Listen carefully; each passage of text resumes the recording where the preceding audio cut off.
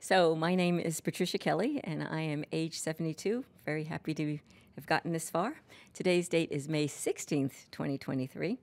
And here we are in Boston on a beautiful spring day, you're right. And my interview partner is Judy Stoia, my longtime friend. And neighbor. And neighbor, yes. Yes. And we were neighbors, still are, in Jamaica Plain, which is a really interesting, fun neighborhood. Mm-hmm. And we might not have met, Pat, even though we're neighbors, if you hadn't done something really peculiar one bold. day. Really I call it bold. So I moved to Jamaica. I moved to Jamaica Plain in 1976, but I moved to Borough Street, where you and I were neighbors, in 1977. And that was the year where a lot of people in Boston, mainly white people, were moving out because of busing. And I bought a really nice house on Borough Street that I loved. But there was a house around the corner from me that I really liked. And it was your house. And my mother and I were walking by, and we talked about what a nice house it was. And we thought, oh, I wonder if she'll move out because, black person moved in. Maybe she'll move out. Maybe we get lucky and get a racist right, here. Yeah. Right. So we knocked on the door because we really wanted to see the house. Turns out that we picked the house of a raging liberal who was happy that we had moved in and showed us around, and we became friends. Yes. And we were fortunate that your kids were above mine and below mine. That's so right. we had a great relationship through many, many years, many That's schools, right. many jobs, and lots of trials and tribulations. Well, one place where we intersected, we were always very good friends. Because who wouldn't be starting off like that, you know? It was so Can I buy your house? Can I? You come and look at my house, okay. Was at the time, I was a reporter here in Boston, and you were a teacher, right? Mm-hmm, mm-hmm, yep. And we were both kind of starting out our careers. Yeah. You Well, know? I started in 1974, which was the year that busing started in Boston. It didn't start. I started in Charlestown. I was a brand new teacher. I just graduated from college, so I was very, very, very excited to be starting in a public school system, Boston Public Schools. So I was assigned to Charlestown.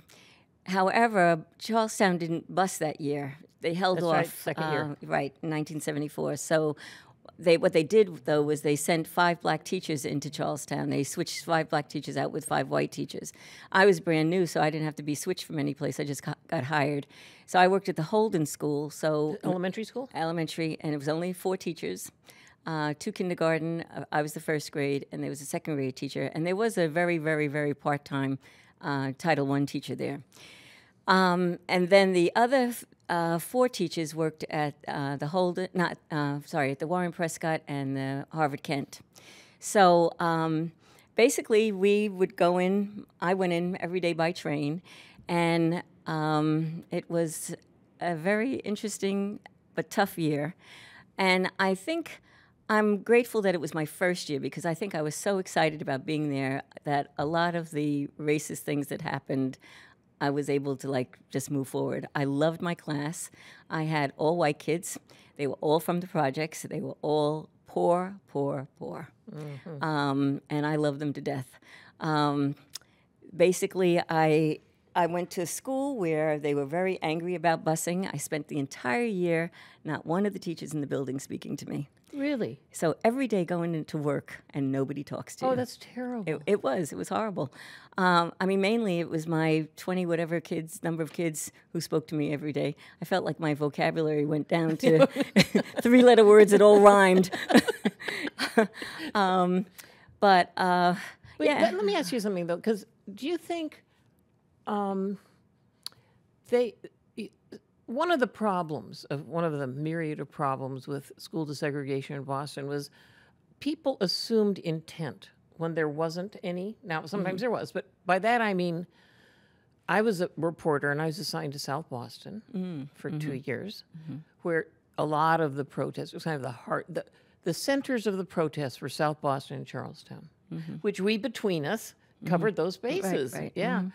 But people in South Boston, some people, would scream at these buses of black kids, 6-year-olds. And you'd want to say to them, and I did sometimes, do you think they want to be here? Do you think their intention is to come in and You mean the 6-year-olds? kids, Yeah. yeah. And your intention you were assigned to that school. Now, maybe you would have volunteered. I don't know, but it just seems inexplicable to me that other teachers wouldn't talk to you. Well, the thing was that was the first year. So the first year, I was really on my own, and when I say I was on my own, I met the principal once, and if you put a gun to my head right now, I would not know his name. It's a small school. It was a small school. What happened was that he was in charge of all 4 of the elementary schools. Yeah. He came in one day, he introduced himself, he said his name. I didn't even know that he was the principal, and that was it. So I never really had anybody come in to supervise me. Fortunately, my mother had been was a teacher, and I had a really good, solid educational teaching career at Northeastern. Plus, I had co-op from Northeastern, so I'd been in multiple school systems.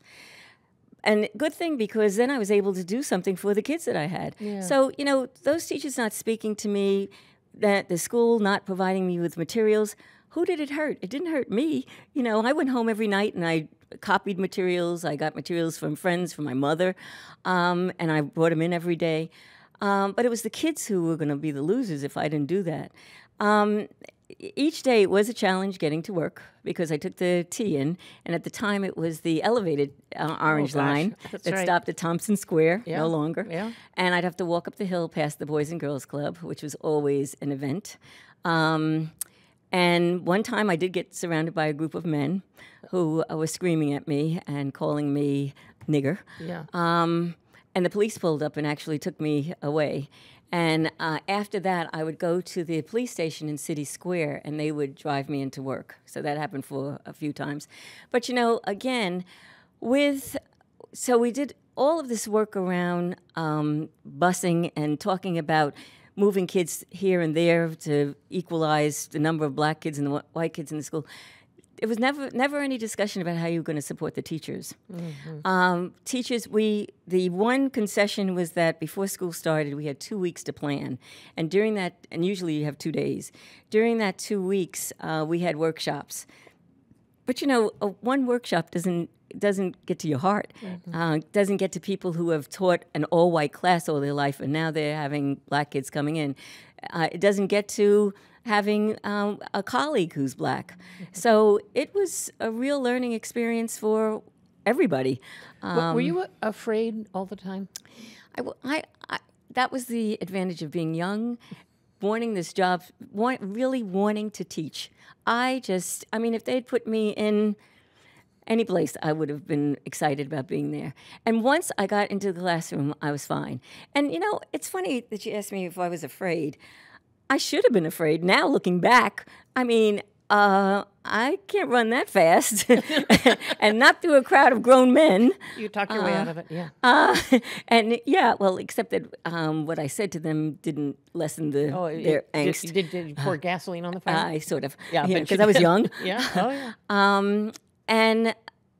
And to the point where there would be teachers who would see me walking up the hill, and they'd be driving up, and they'd see me with my bags, because I always had a ton of bags with all the stuff I was using to teach, and they'd honk the horn and wave to me, and never asked me if I wanted to ride. Now, Charlestown is all hills. Yeah. One point, 2 teachers actually from the other school walked with me, and a kid walked past me and called me a nigger, and what did those 2 teachers do? They crossed the street and left me. No, they didn't. Oh, yeah.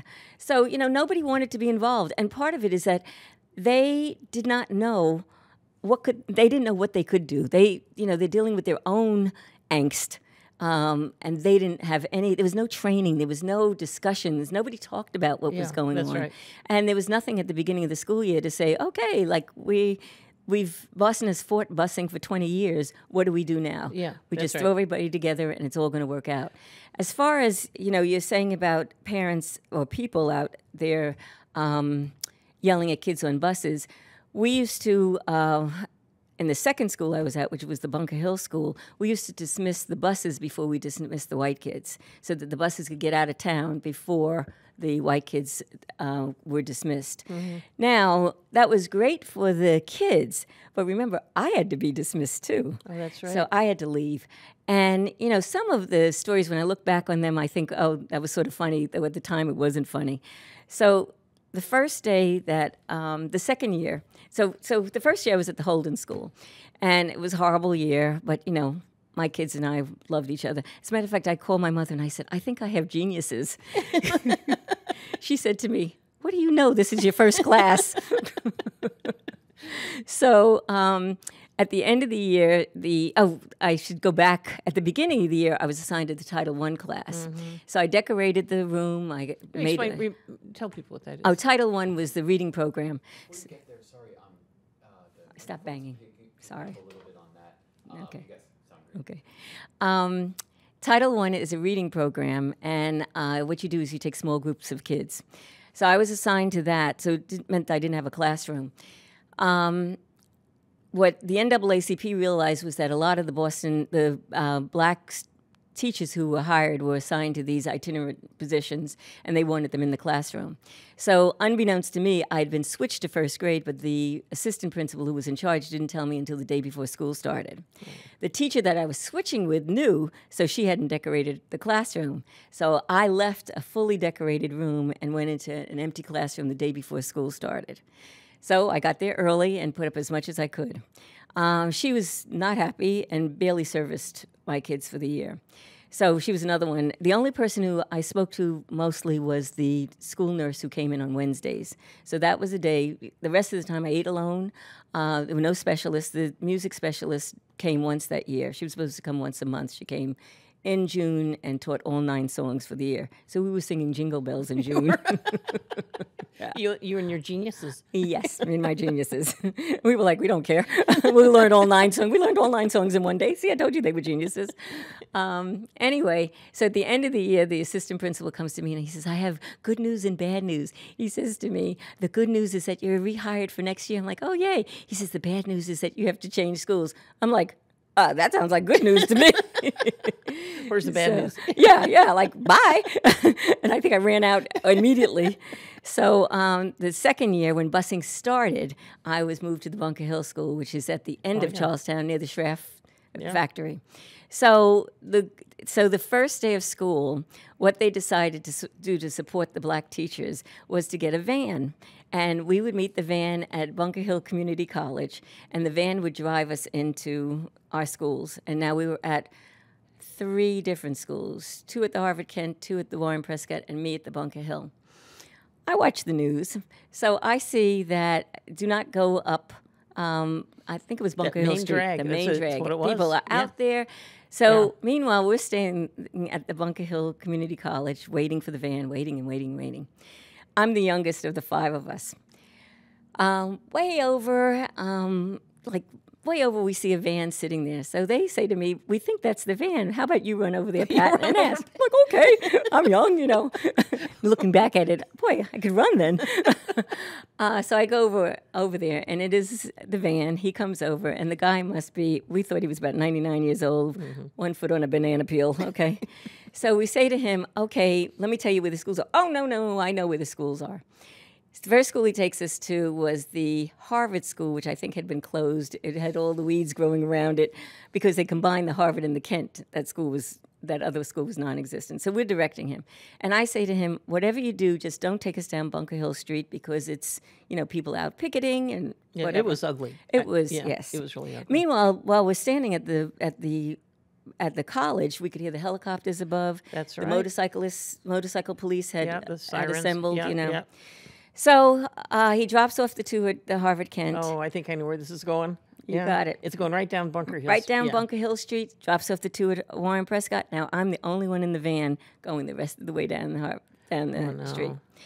So I'm like sitting there thinking, oh, I hope I get through this. Yeah. And he's beep, beep, beep, beep, trying to part the crowds to get us by.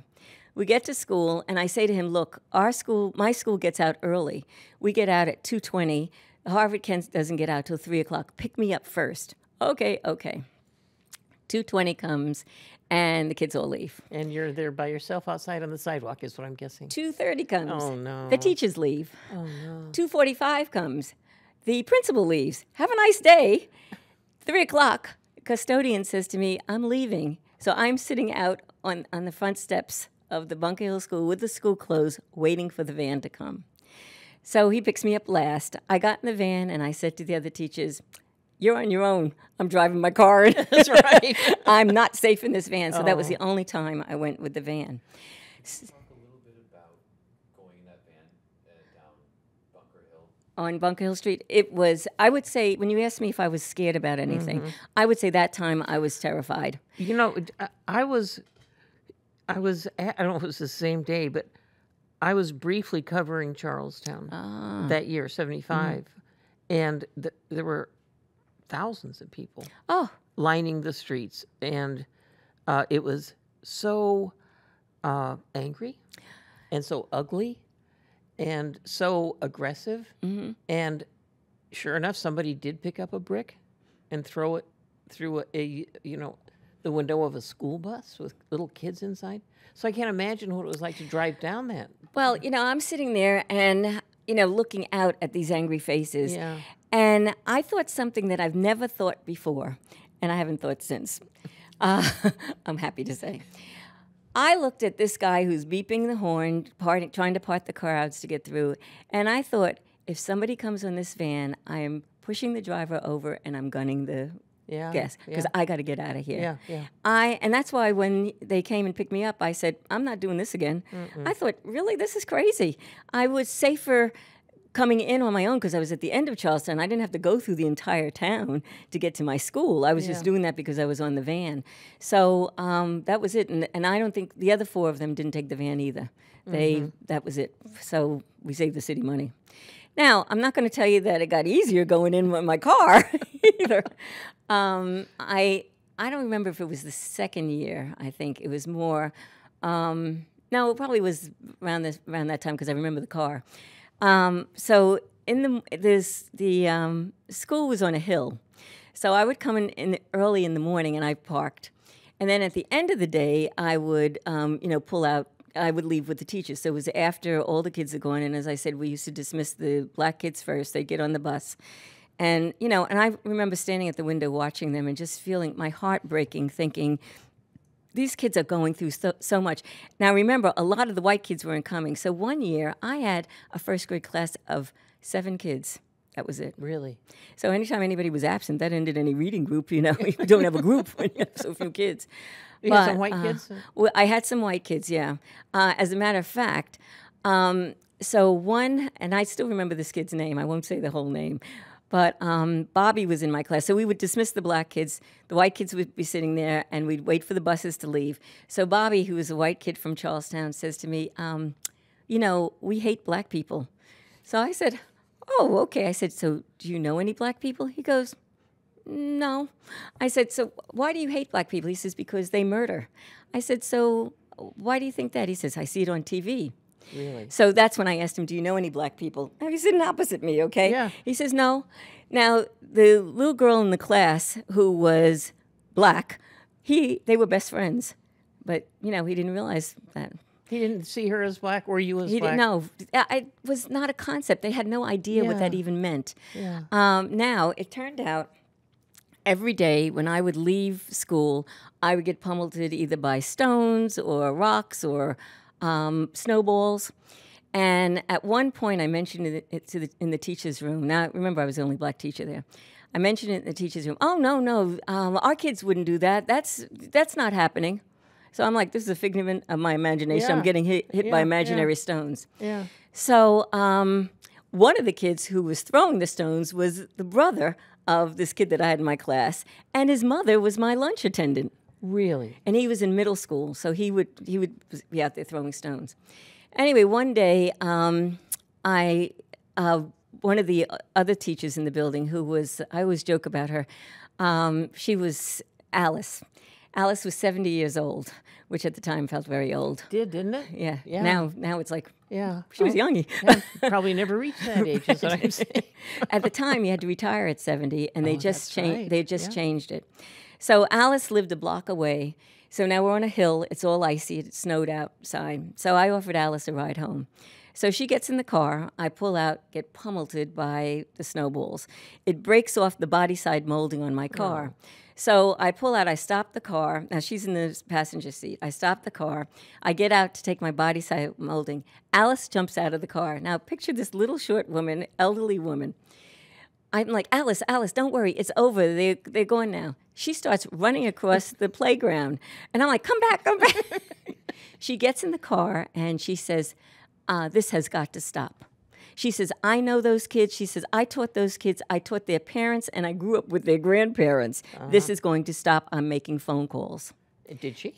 She made phone calls. Never happened again. Really?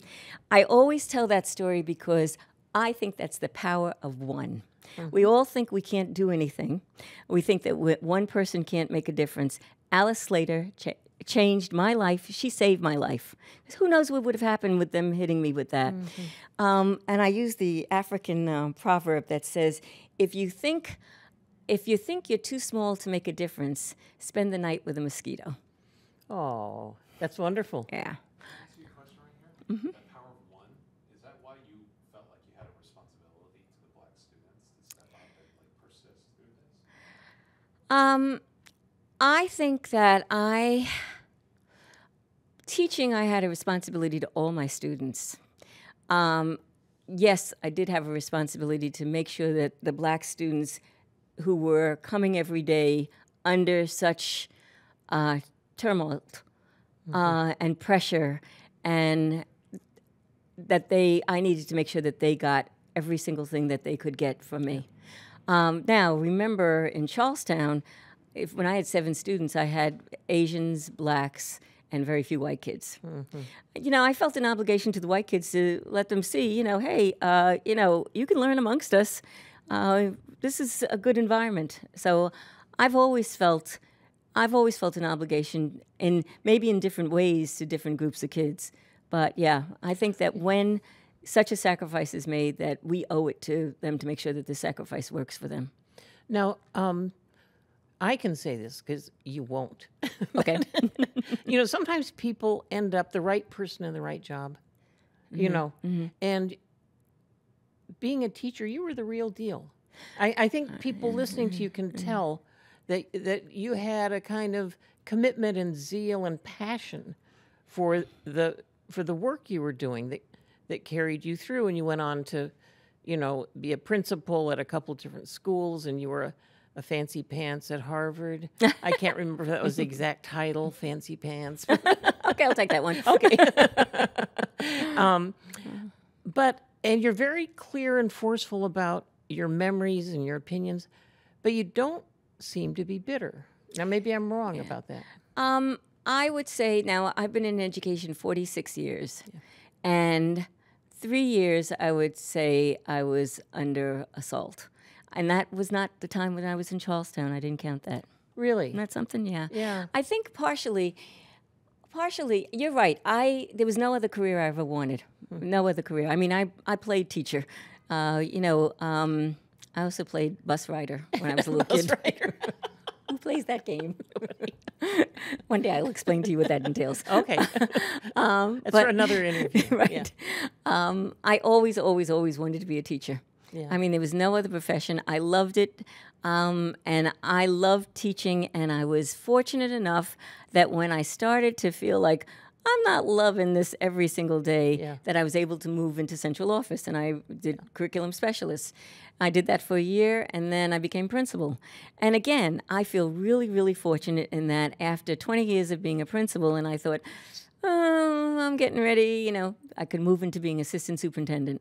Yeah. So each time that I was feeling, and I never went down to being bad, I just wasn't at 200% that I normally work at. There was something open for me to do. But get back to the question about bitterness or anger toward, even if it was a couple of years out of a long career, it was still a couple of years. Yeah, I think that with my years in Charlestown, the one thing I do regret is that my boss at Northeastern, when I was leaving, said to me, "You're going into some historical times, keep a journal." And I didn't. I was busy teaching. Yeah. I think going in every day and seeing those kids, I still remember the name of the first girl I taught to read. Really? Maureen. She got up there, and we were trying to blend words, and finally she got that 3-letter word, and she sang it. And both of us were like, yay! You know, it was like, I think it was like cat. You know, it wasn't like, you know, really big. Well, the moment. The moment was just, I mean, and I was like, you know, it was like a big moment for me. I don't know how big it was for her, but it sure was for me. I think You it's know. the most exciting gift in Yeah. the world. And I reading. think in some ways, being ignored and not being supervised allowed me to do certain things that I might not have done. I took the kids to Bunker Hill Community College. Now, these are 6-year-olds who, you know, nobody ever talked about college. I mean, they would be happy to get out of high school. And I was excited to take them to college and tell them how they would all be going to college in years, you know. And when we got back, what did they remember? The cafeteria. And I'm like, if you go to college for the cafeteria, that works for me.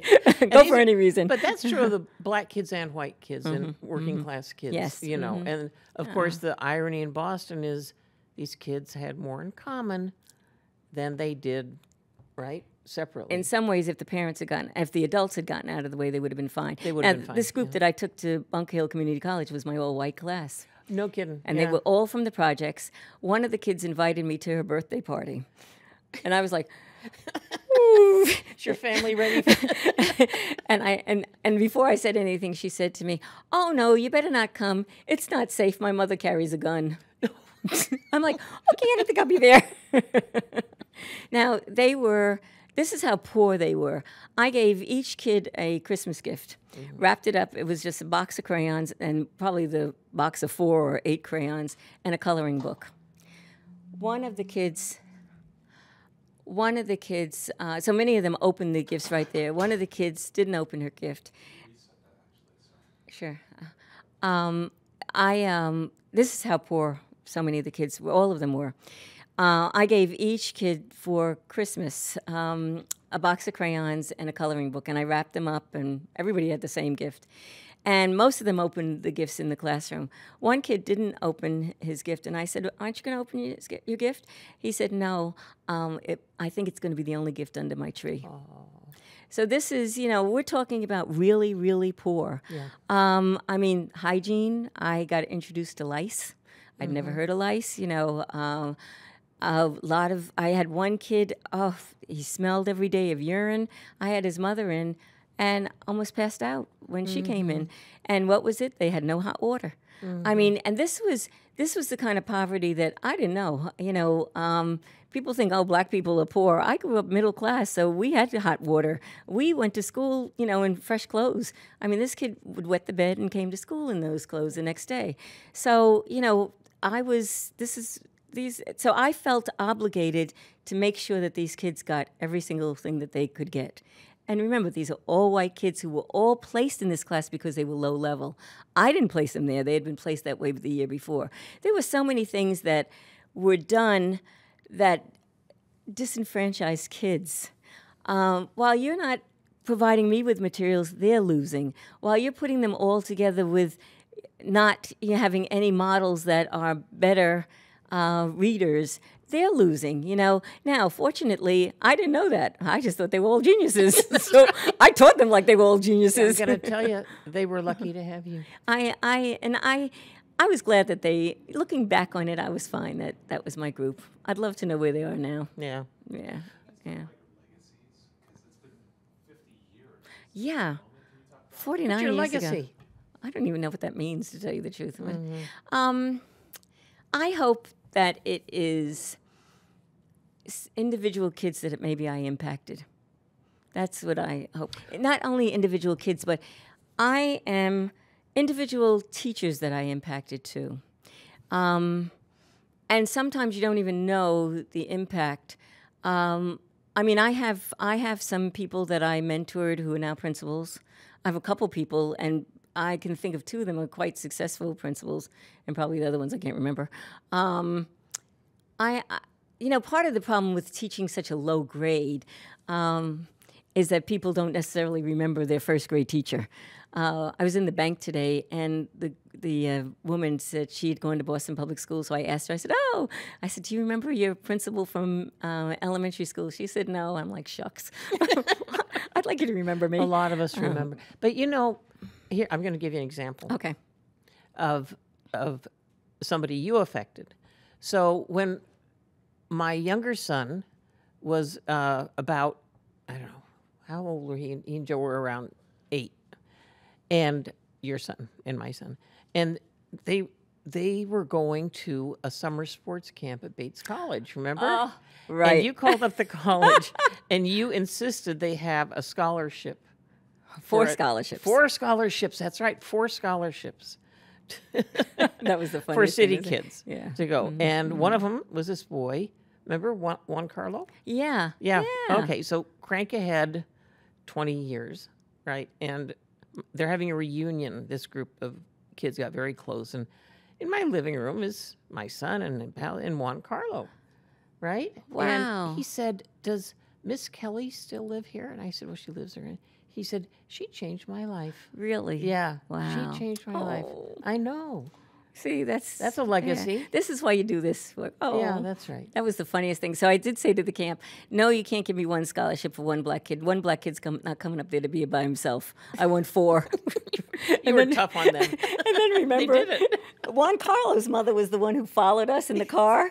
And we're looking behind us, and we're like, who is that crazy driver? She just cut off everybody. She had cut through the traffic to make sure she was right behind us because she didn't want to lose us. She was going to get to me. Yeah, she was getting to right. Maine, yeah. That's right. Yeah, that's nice to know that, yeah. Yeah. Mm-hmm. Yeah. So, yeah, 46 years of career. 46 years, a lot of lives. Yeah. And I have to say, I feel exceedingly fortunate because even the 3 years that I call them my Ku Klux Klan years, because, it was 7 teachers and 7 parents out to get rid of me, but that was not in Boston Public Schools. I learned a lot about myself through that time, but I also learned a lot, and I've had a really good career. I've really loved this career. You really have. Yeah. Yeah. Mhm. Yeah. That's right. I'm sorry that now I feel I'm glad to be retired, and I'm sorry that now I see so many principals and so many teachers who it's just hard. It's just really, really hard. The work is hard. The work is too hard, and it shouldn't be that hard. There should be more joy in it. There's a lot of joy in teaching. I mean, especially when you teach those younger kids, man. If you don't laugh every day, then you have not shown up at work. Yeah. I mean, they tell you how it is. You come in with a bad hair day. Oh, I heard about it. What'd you do to your hair? Like, oh, geez. One time I'm teaching, and I had braces, and my lips started to blow up. One of the kids, what's wrong with your lips? I'm like, oh, geez. There's no place to hide. There's not. With No, 6-year-olds. no, they tell you right away. But they also love you. Yeah, they do. Yeah, they love you. Here's a question. Someone yesterday said this was a grand social experiment to see if desegregation would work in Boston. Can you speak to that? And then Sure. why these things did ultimately work or not? Well, It's a tough one. part of it, of course, now, hindsight is 20/20. I think I'm going to say, looking back, that it has not worked. And I'm going to say it has not worked for a number of reasons. First of all, Boston School Committee, Boston was so entrenched. The school committee was so entrenched, taking 20 years from Brown versus Board of Yeah, that's Education right. to finally desegregating. What a waste of 20 years. All they're doing is litigating rather than making a plan. Well, and they did everything they possibly could to resist Absolutely. integration. Absolutely. I mean, even if they hadn't integrated for those 20 years, if they'd taken that time to get people ready, to talk about it, to change the housing patterns, or to take a look at what else can we do.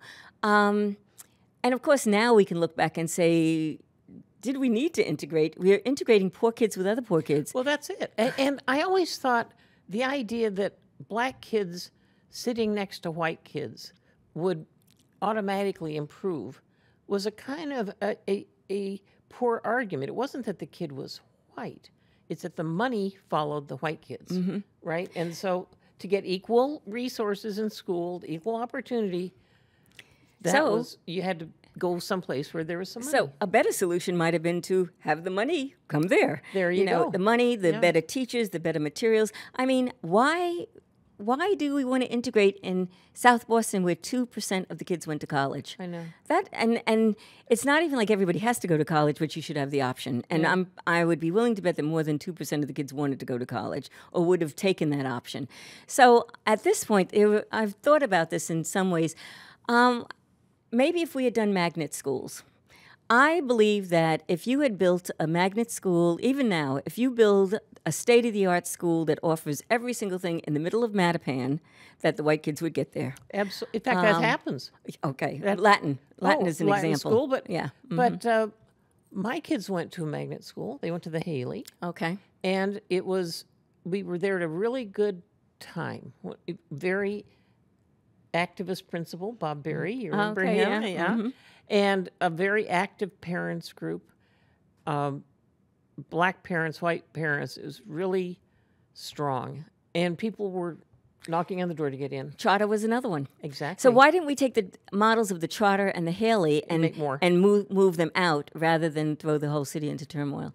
So I think that it's all about who's the teacher who's in front of the kids in I the class, agree and with that's you. who you need to put your money there. You could be sitting on a log. Yes. And if you have a great teacher sitting on the other end of the log, you're going to do okay. Yeah. I agree with you. So 8 and 10 Bostonians have said that race is still an issue. 3. what's the matter with the other two? What happened with them? They're not in Boston? Where did you put them? Good question. What do you think about that? And then are you guys hopeful for the future?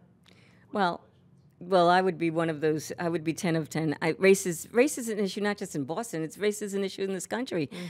This country is built around race and racism. And until we have a conversation about that, why don't we take a look at other places that have had the conversation? Germany, they've had their conversation around, anti-Semitism, Nazism, Nazism. Rwanda, they're another place. South Africa. Now, I'm not saying that all those places are like you dying to live there, but at least they've had the conversation. We just avoid the conversation, and now what we're doing is going the opposite way. You can't have the conversation without getting fired or, defunded or whatever.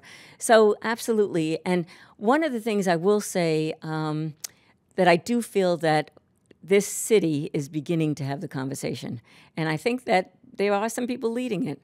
I told you about my interaction with our previous mayor around race.